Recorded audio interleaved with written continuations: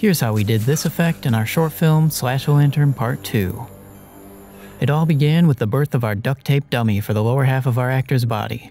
We went all in with saran wrap and duct tape, wrapping our brave volunteer, me, until I was nice and snug. Then we stuffed the dummy with paper to give it a chillingly realistic form. Moving on to the next step, we captured 2 separate shots. One of our actor laying on the ground giving a stunning performance, and another of the fake body perfectly positioned in the same spot.